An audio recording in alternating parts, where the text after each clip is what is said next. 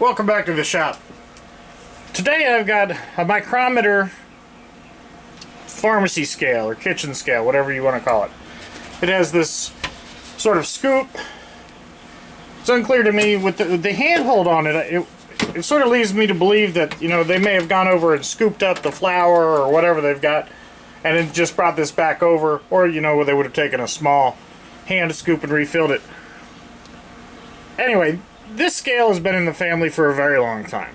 This scale has been in the family longer than I've been in the family, and the reason I know that is because my mother would tell stories about bringing me and my two brothers home from the hospital and using this scale to weigh us. This is, you know, how she kept track of us. Gaining weight, losing weight, all this other stuff.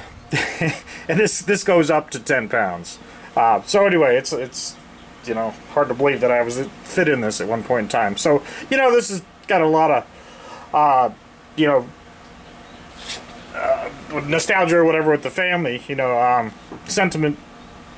And anyway, it's pretty rough. It's been sitting around for, you know, at least 40 some odd years, and you can start to see that the rust is coming through pretty strong at this marble base.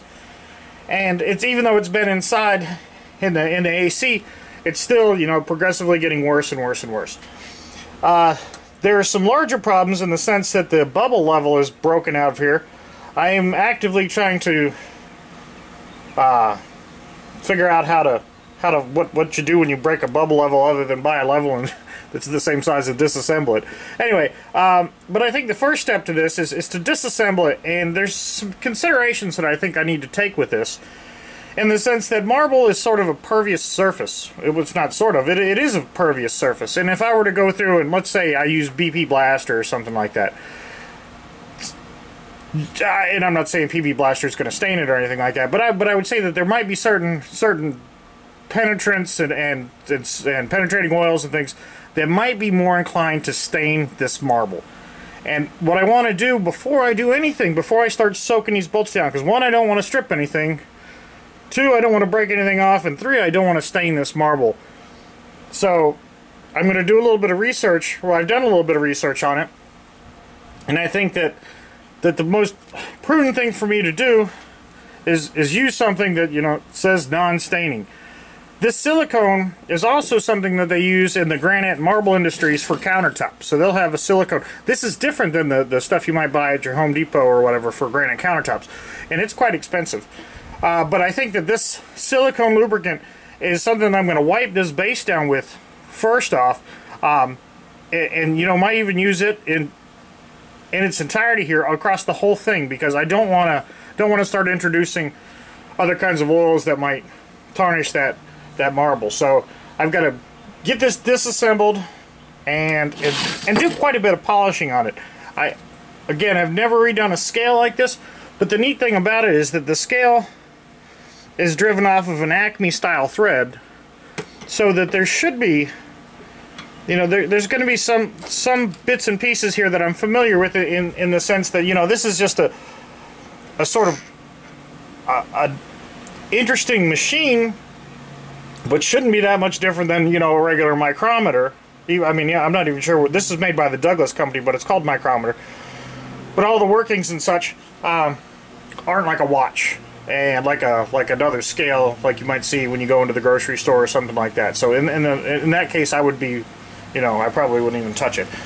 But in this case, I'm confident that I can come through and clean, polish, and paint all the sections that need to be clean, polished, and painted.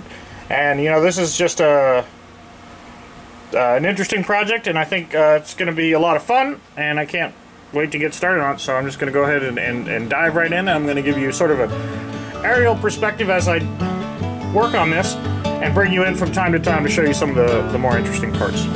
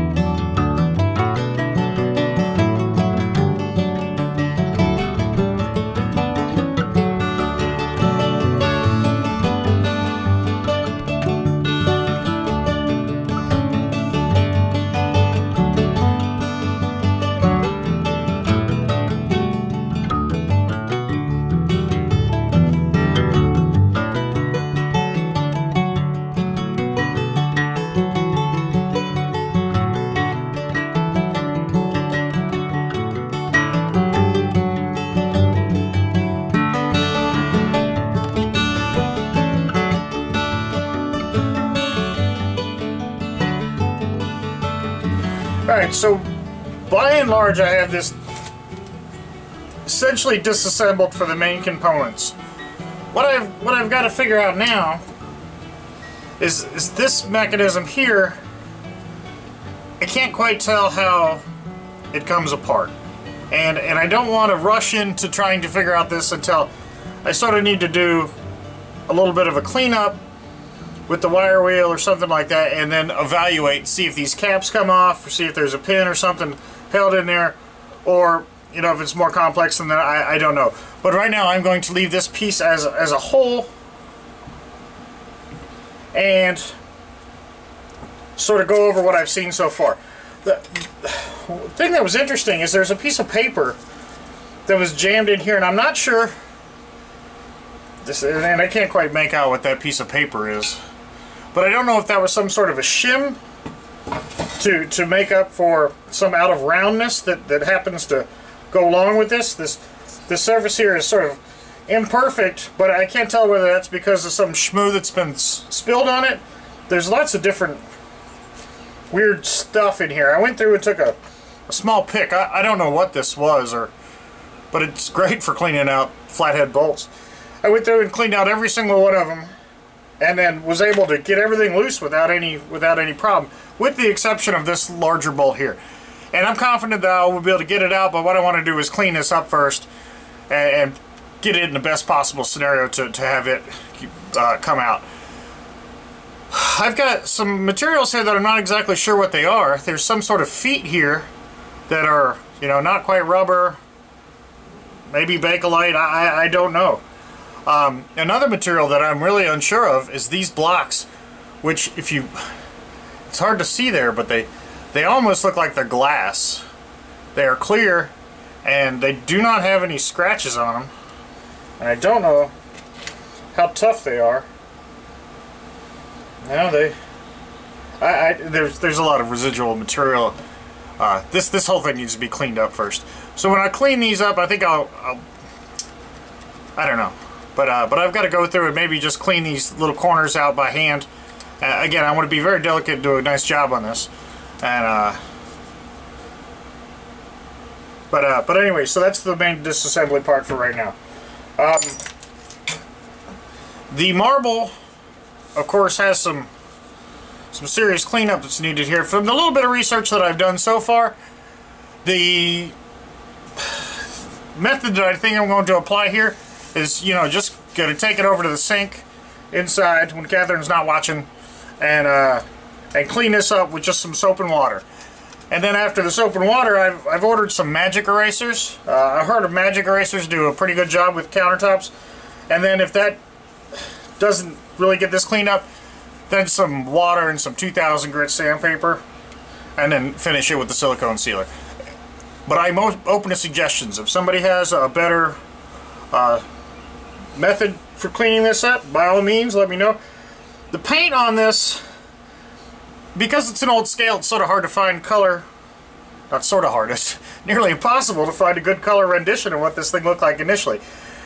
From the little bit of paint scraps that I can see on the inside of here, and just the little hints that I see here and there, I think this may have been gold or silver. Well, this may have been silver, but then parts of this were gold. Again, a lot of this is unclear to me how it's going to clean up. I don't know what. I assume there's some brass in here. Again, it's just sort of all new to me, so I'm just going to sort of figure it out as I go. I guess the next prudent course of action would be to just start wire wheeling pieces and then seeing how it cleans up. Maybe some media blast into this base. I do not want to media blast these sections here, at least without taping that off, until I do more research to figure out what these guides are. Again, these are going to be, you know, this is the precision part of this machine here, because there's little V guides, if you can see that V right there, that ride into those, and that's what gives this precise balancing action. And these are remarkably precise instruments. So again, just want to be careful with this thing. And all right, let me figure out what I'm going to do next. And given the vintage of this, I think that before I go wire wheeling on anything, I think the prudent course of action would be to go through and use some citrus strip and remove this paint as much as I can, because invariably this, you know, it stands to reason this is going to have a lot of lead in it. So anyway, I'm going to use a citrus strip and try to remove this as chemically as I can, and that's going to keep it from being turned into particulate and then being aspirated. So anyway, I got a good dust mask, but there's no reason to leave anything to chance, so we'll go that route with this.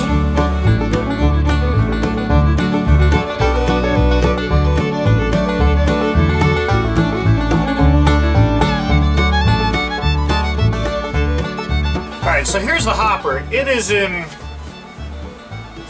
very rough shape, and it appears to me to be, you know, it's plated on one side to be all brass, and it almost feels like there's two pieces to it. Well, I'm sure there's two pieces to it, because there's a seam, and it just doesn't feel, at least the edges have two pieces. It's sort of hard for me to tell exactly what's going on, but yeah, there's an inner and an outside shell to this. So I'm not sure that the dents or anything in here are something that I feel compelled to take out of it. I think I just want to make this look better. I'm not worried about getting it, you know, back to the way it was when it was brand new. I'm just worried about getting this back to the point where it looks better. So with the last fire extinguisher thing I did, the Brasso would work pretty good on that. So I gotta thank you for all the people that recommended that. I'm gonna try a little test spot here and see how that works out. And then this is probably gonna be very, very labor intensive, so there's not gonna be a lot of this in the, or if this is in the video, it's gonna be a time lapse with some music.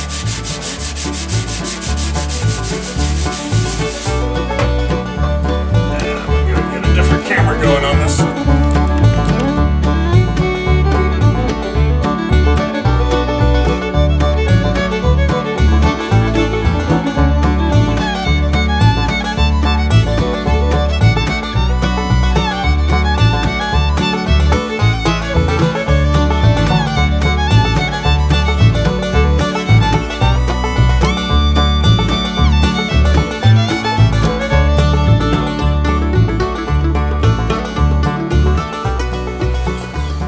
So you should have just seen some footage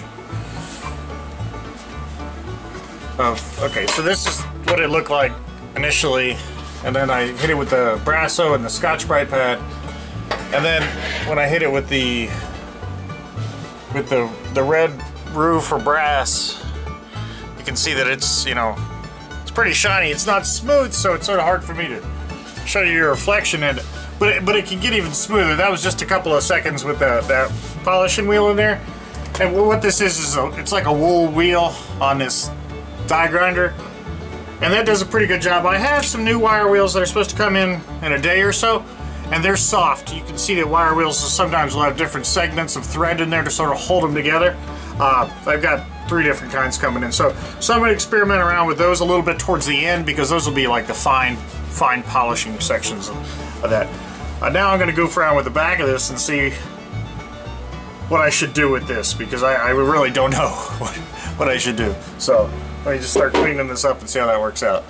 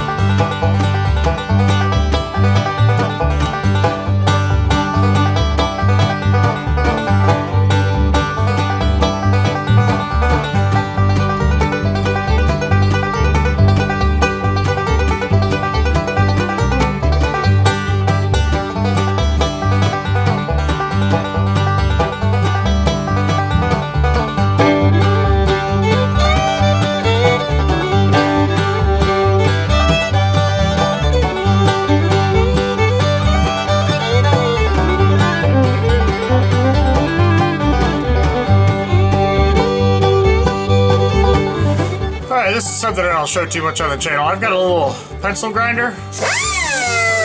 Pneumatic. You just turn the control here. I mean, it really whoops around fast.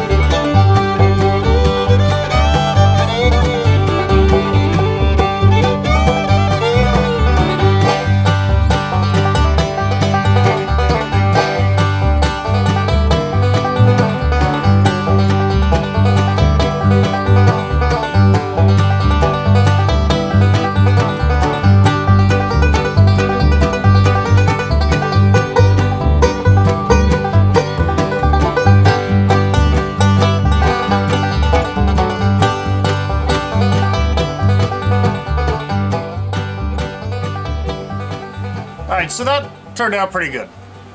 I think there's still a little bit of room for improvement in terms of cleaning this up, but this is going to get handled quite a few more times. And I think what's going to have to happen is this will all go together, probably get assembled and disassembled and assembled and disassembled. As I sort of refit everything, invariably I'll put something back wrong and, you know, have to keep handling this stuff. But anyway, I'm pretty happy with how the inside came out. It's quite a bit better looking than it was. Again, I'm not too worried about the dents. This has got double layered in here, so I don't think that it's worth taking a chance on this. I'm very happy how the back looks on this. See, it's almost got a wet look to it, and that is just, you know, it's not wet, trust me.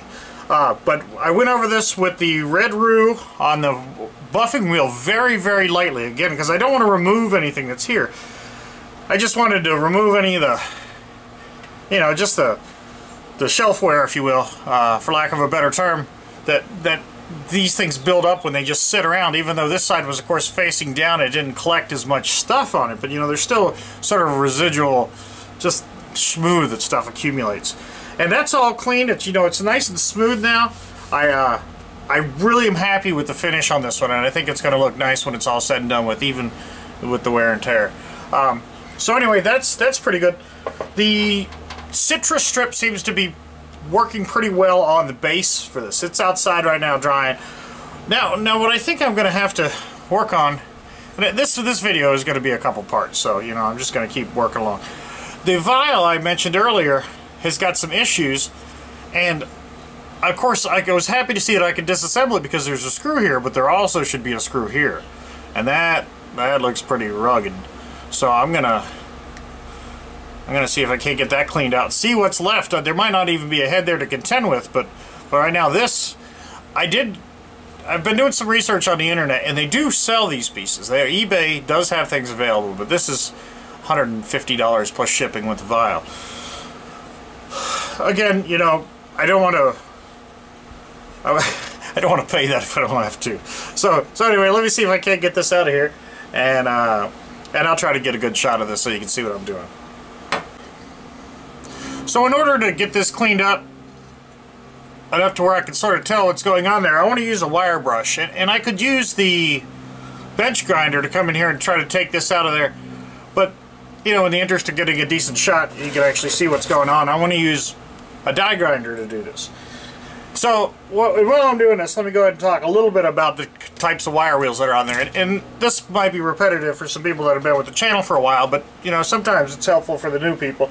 And I just sort of want to talk about, you know, what to be leery of when you're buying wire wheels. Wire wheels can come in a gradation of different size wires. You can see here that the wires on this brush, this is made by Weiler, and it's a number 10001. I'll try to remember to put links in the description for this stuff because I get a lot of comments about, like, oh, what am I using? These are both Weiler brand. I've had relatively good luck with these, and just because a wire brush wears down doesn't mean it's bad. This is also a Weiler brush. This has, you know, a decent amount of time on it, and it eventually just will break out.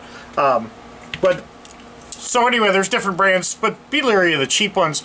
Also, if you're new to wire wheels or new to air tools and things like that, these spin at a much higher RPM than a regular drill does. I mean, your drill is going to get, you know, maybe 1,000 or 2,000 RPM or something like that, when these can go upwards of, you know, 25, 35,000 RPM. And there's all sorts of different kinds. I've got this long shaft one with another. This is also a Weiler, sort of broader brush thing.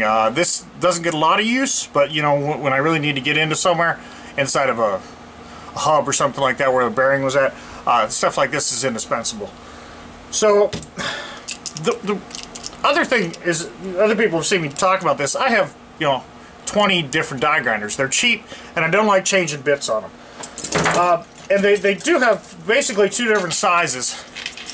But what I do to keep all my stuff together is I weld it all together on a piece of sash chain. I have, this is for the DeWalt 4.5-inch angle grinder. This is for my cutoff wheel. This is the large 2 sizes that fit die grinders. These are the small 2 sizes. And when you hook them together on a chain, it makes it much harder to lose. So that's sort of helpful. A lot of people are reluctant to get into the air tool business because air compressors are inherently loud. They're obnoxious and they can be expensive. So people don't buy this stuff. I am lucky enough to own a big Gardner Denver that I got out of a scrapyard that works really well. It's outside the shop, and even then it's still relatively quiet. Much quieter than what you would buy in modern day stuff. Do not buy an oil-free air compressor. My opinion, you know, if somebody's going to argue with me, that's fine. I would not recommend ever buying an oil-free air compressor. I've had 2 of them. I gave one away. The other one died on me. They're just built like crap. But you know, one thing that seems to be a very effective tool for, especially for smaller projects, is a Dremel tool. I don't own a Dremel tool. I just have this pencil grinder. I'm going to try it. We'll see if it might be useful to get into this. But they also sell, these are 1/4-inch collets. These have 1/4-inch round shank. Square shank invariably are low RPM. Do not buy square shank stuff for die grinders. It doesn't work.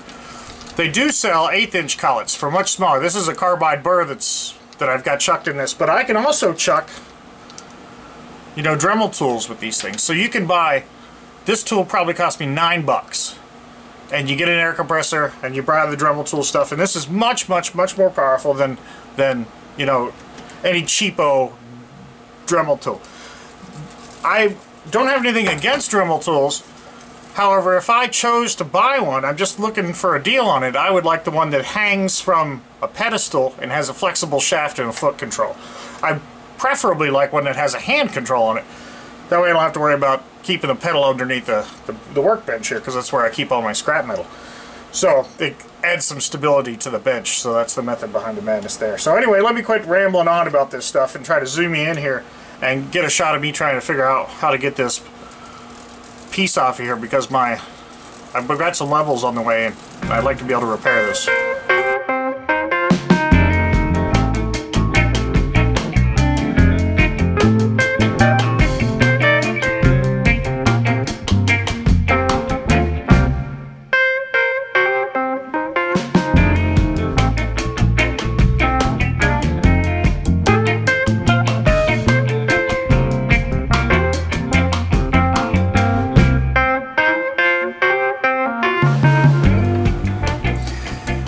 Alright, so I've got this one loose. I cleaned everything out of there. It actually smelled like coffee when I was cleaning this schmoo out of here. This one's loose. This one is not budging. But I'm hoping that before I start heading down the path of trying to extricate this screw, if I unscrew this one, maybe I can turn this bezel, turn this level part here, and get it to unscrew from there and pull the screw out without having to, you know, get real complicated with this. I've tried hitting it with the drift. I've tried, you know, using an impact with a nice crisp new bit in there, and it just walked the head of the screw right off of there. So anyway, let me try to get this other one out of here and then see if we can't unscrew it from the other side. Probably not hot anymore. I had this in the little drill press vise. So now, can I turn this? Ha! Look at that. So I'm able to turn that, but the screw is still stuck. Which gives me some hope. Probably should have done this first.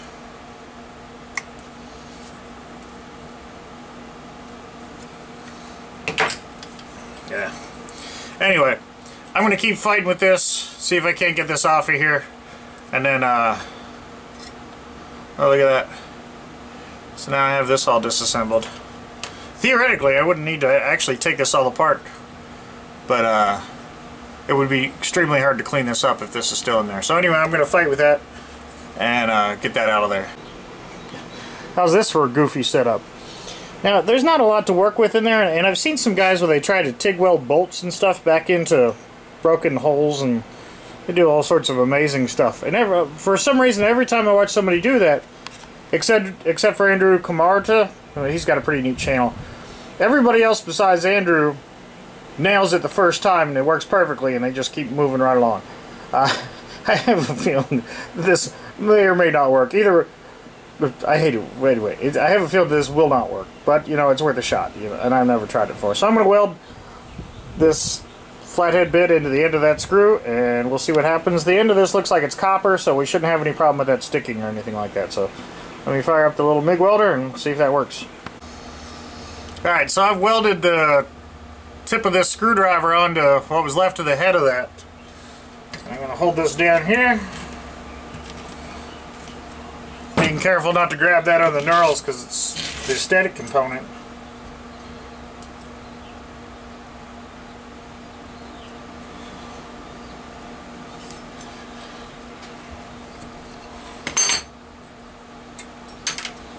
Ha! Look at that. So I was able to just catch on the head of that. That's a horrible weld, you know. I managed to get a hold of it, just one tiny spot over there, melt the head off. And that's relatively unscathed, so, you know, now I can clean this up. And look at all, it's amazing the stuff that gets caught in there. No idea what that is. Anyway, work on getting this cleaned up, and start polishing this.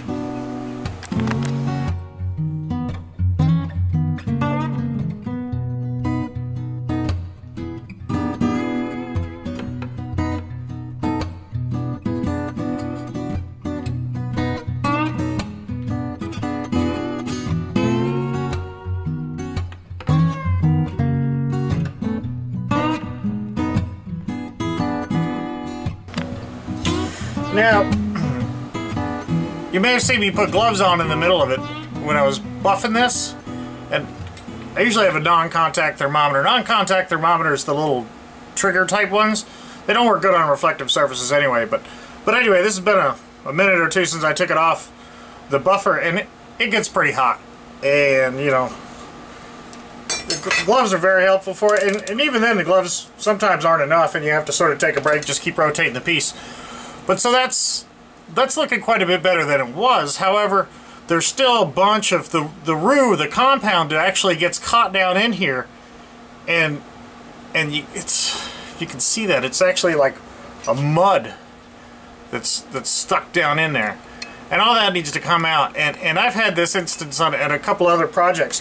But what I think happens is that the Brasso actually becomes a very good cleaner for this kind of stuff. I've tried brake parts cleaner and all sorts of other stuff early on, and nothing really worked well. I'm not sure what I had on this rag before, but anyway, the Brasso does a really good job of removing that rubbing compound on there. So what I think I need to do now is just get down and do some handwork on this and try to clean that stuff out of there. And this might be another good application for the pencil grinder with the small polishing wheel on it. See if I can really get down in there and clean this out nicely. So, but anyway, that's still looking pretty good.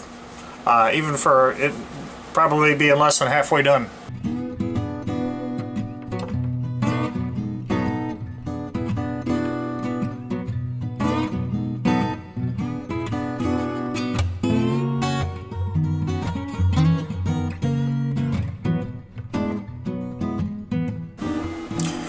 Alright, so I'm starting to gather that they may have painted behind these letters here, and that still looks good. I don't think I'll have to do anything there.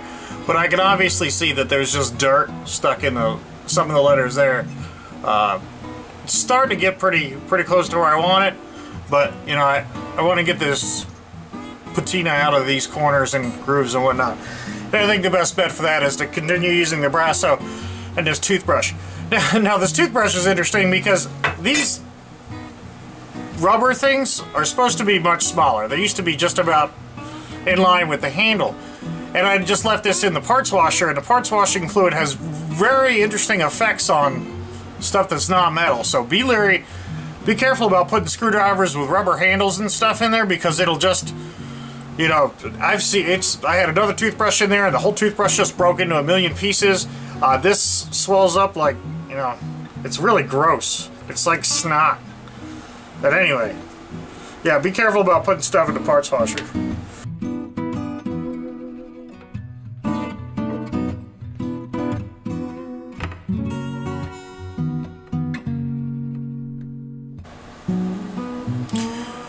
Alright, so that's looking pretty good. I've got a pretty decent polish on some of it. However, there's still some grit and grime trapped down into these parts here, and I can see that something is, for whatever reason, has cleaned this section up very nicely, but then this section, you know, I thought I scrubbed everything just about equally.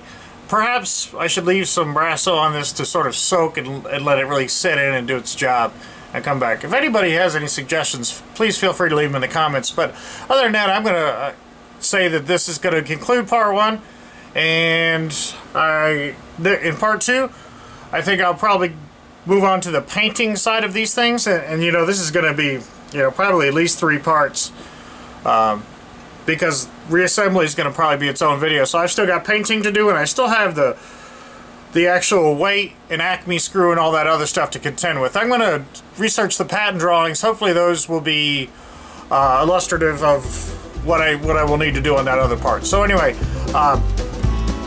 thanks for watching, thanks for subscribing, and have a good day.